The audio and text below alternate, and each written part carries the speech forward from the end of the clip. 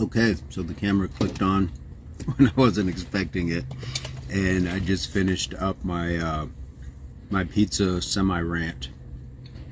Needs and wants, delayed gratification, all that stuff. So let's get into it. Drinking some water. And that, by the way, is today's talking point. The saying, water is wet. I've been hearing that, you know, where you're talking about just the obvious. You have to learn things. Water is wet. And in my estimation, that's a very accurate thing to point out to people. And I think it's a very beginning level sort of thing to show levels to people that water is wet. I can show you the obvious, but you have to learn that. You can point at the lake all you want, but until you feel what wet is, then you won't have the experience, the personal experience. But the problem with water being wet sometimes is that more than being wet, it's deep. That's the problem.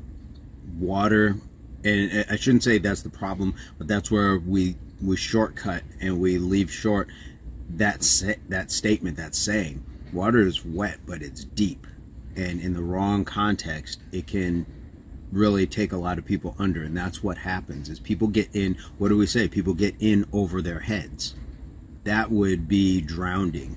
You are drowning in debt. There's a lot of like similarities between being immersed in water, not being able to save yourself, and these sayings and real life happening. So when people get in over their head, that's the water being deep. I can show you water is wet just by pouring some on your hand or letting you put your hand in it, but that's not a true lesson.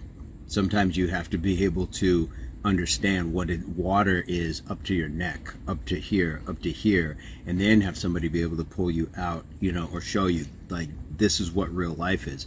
And unfortunately, in real life circumstance, you don't always have somebody to pull you out. That's the trappings of it. So there are some obvious things to some of these sayings and the lessons that come with them, but we have to delve into that. We have to show that there's levels, there's layers when we talk about water being wet. What are the real consequences of actions?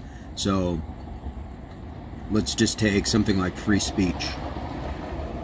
You have the right to say what you want. Water being wet says somebody has the right to say, I don't like your opinion. Or just even being able to speak. But it gets a little deeper when somebody doesn't like your opinion. It gets a little deeper when somebody attacks you for your opinion.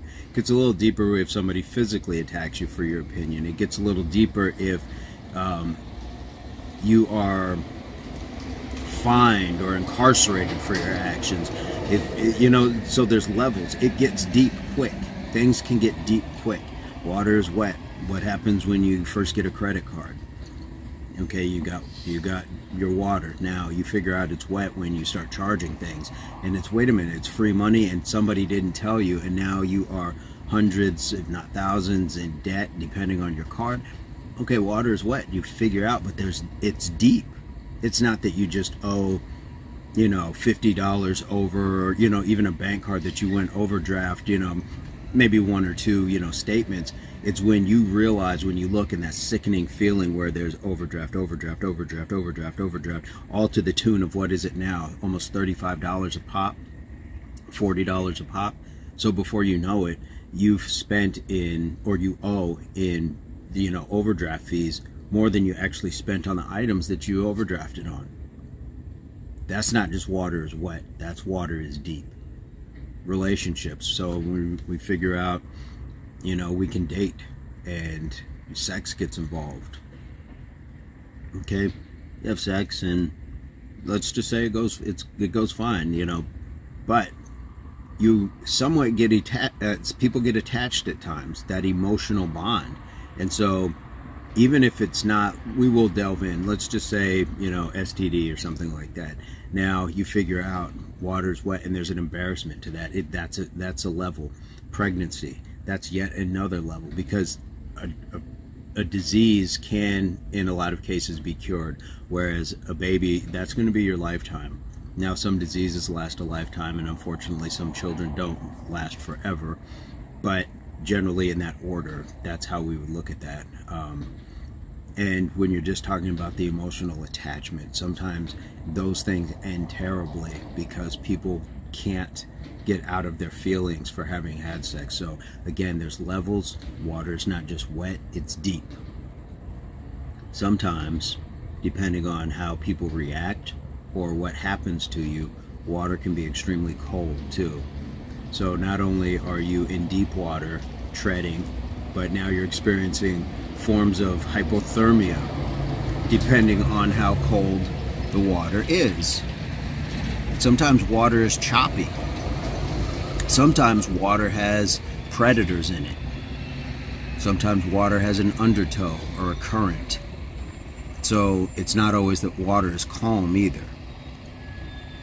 It's just a thought, just my considered opinion. So guys, keep these things in mind when you're talking, surface level lessons and sayings.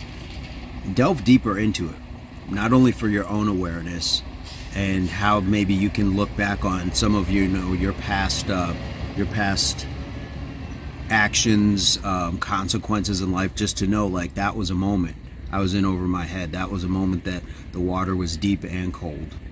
Sometimes water freezes, and when you hit it, it's just over. It's like hitting concrete. There's a lot of things. There's a lot of ways that you can spin what water can be other than just wet.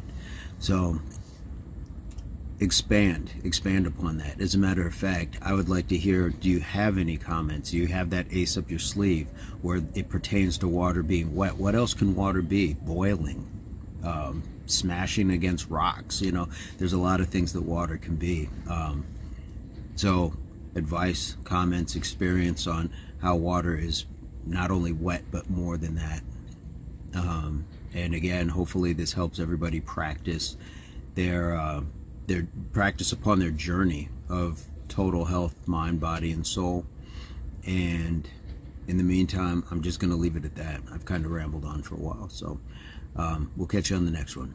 Peace, love, unity, solidarity.